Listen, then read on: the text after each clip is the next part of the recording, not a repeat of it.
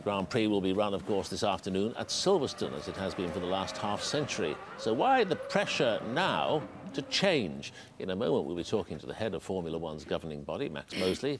But first, the former world champion Damon Hill has stopped off on his way to Silverstone in Oxford, and he joins me now from there. Damon, welcome. Good morning. Morning, Peter. Nigel Mansell says Formula One is now so boring, he can't even bear to watch it on television. Do you share that view?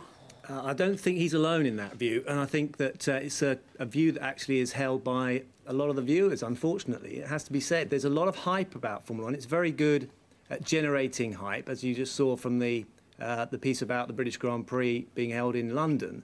And it all sounds very exciting, but the real meat of the entertainment has to be the racing. And something has gone a little bit awry there.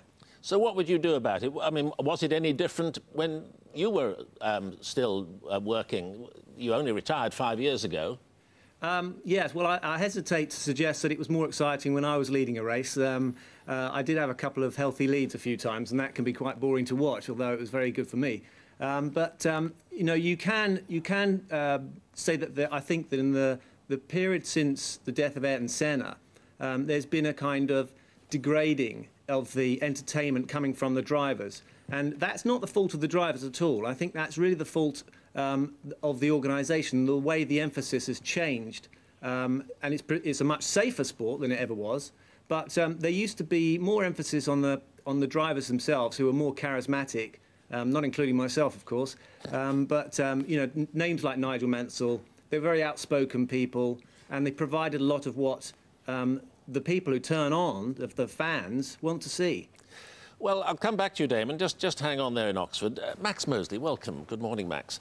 You announced your retirement a couple of weeks ago, and there was speculation. You're a bit fed up with the way the sport's going as well, and the politics of the sport, a sport that's lost its way. Is there any truth in that? Well, not really. No, the reason I want to stop is that there are all sorts of very interesting other things to do. There's a whole other side to the FIA to do with road safety worldwide and so on. I want to get involved in that. We've got a foundation with a lot of money to do that sort of work. And I feel I've done all I can, really, with the racing and the Formula One. But you're leaving them with some parting proposals to try and improve it, try and well, not speed it up, but make it more exciting, more of a contest. Well, actually, to slow it down. I mean, the thing is that Damon, I mean, the old drivers always say it was better in the old days, and in Damon's time, then it was the previous generation. It's always like that. The fact is that television figures are a record, attendance figures are a record. I mean, we're watching a sporting phenomenon because Schumacher and Ferrari are completely outstanding, though it may not be the case in Silverstone. But that said, I think it's got to the point now with the cars where they're absolutely on the limits of what can be done. So we're going to slow them down. In the end, we don't want people killed. That's absolutely fundamental. And what of the criticism that it's become more business than sport? That the cars are little more than mobile advertising hoardings that favour these Formula One circuses in third world countries where they're not so fastidious about tobacco advertising?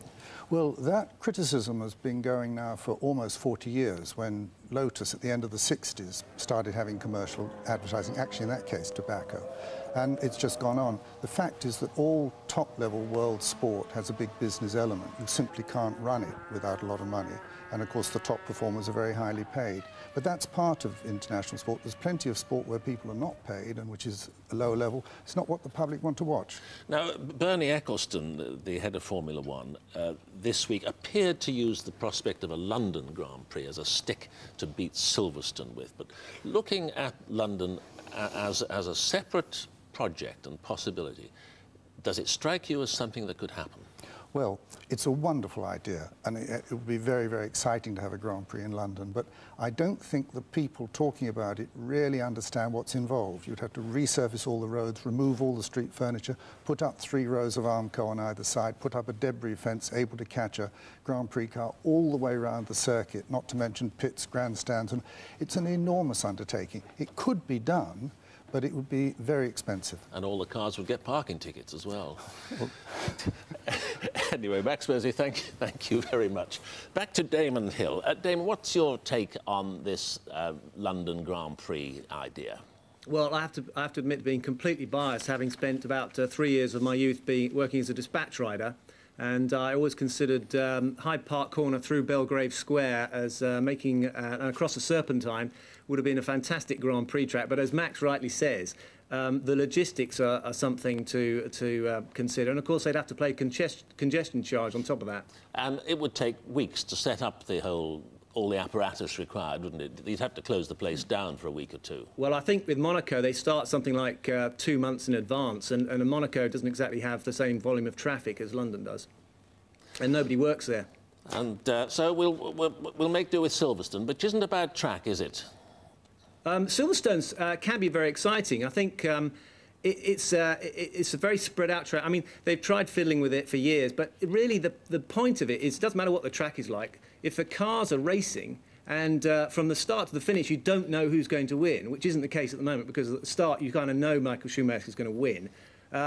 Contrary to what Max says, I don't think people turn on to see Michael Schumacher win every time. I certainly don't. So who are they going to turn on to see win today then? Well, Jenson Button, of course. Damon Hill, Max Mosley, thank you both very much.